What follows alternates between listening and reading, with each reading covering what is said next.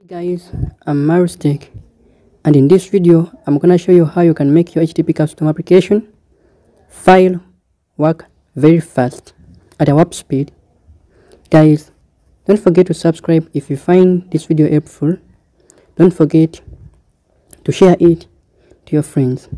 The first option, you must import the file as I did. Go here. If you don't know how to import, press this plus button down here, press open and choose any file you have. Maybe if you don't have a file, just text me on WhatsApp 0705 355 091, and those international viewers, just press +256 705 355 091. Guys, don't forget to subscribe. I must import a file like this or net VPS. I've imported this file. After importing this file, I'm gonna check whether it connects. As you see here in the logs, the file, I'm waiting for the file connects here. That means that this file works, but maybe it's slow. It may be slow. It may work, but very slow.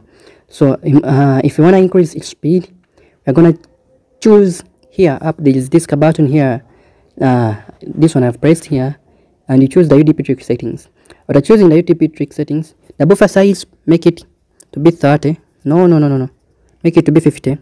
The TX transfer 30, and the RX transfer, make it 30. Guys, if you find this video helpful, don't forget to subscribe.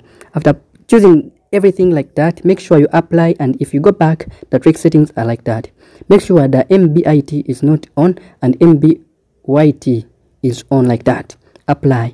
After applying, connect, and after connecting, go to the logs and check whether it connects. To check this file speed now, if the last file was like 1 MB per second, this file will be now at 30 MB per second. Guys, don't forget to subscribe.